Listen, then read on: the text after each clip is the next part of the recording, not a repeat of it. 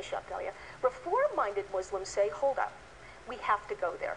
Just as liberal Christians and liberal Jews have reinterpreted the violent verses in their scriptures, we must do the same for our scripture. The differentiation between a moderate Muslim and a reform-minded Muslim is an interesting one.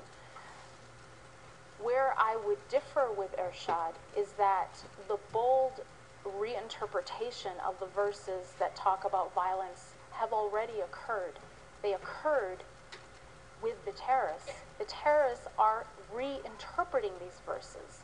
The original classical interpretation is the one the moderates, if we're calling them that, are using to in fact respond.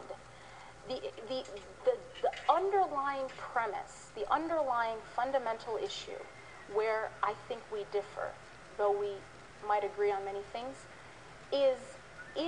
are the terrorists using the authentic, orthodox interpretation of the verses that we now need to reinterpret because look what they're causing?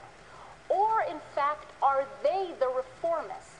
Are the terrorists in fact reinterpreting the verses to justify what they're doing?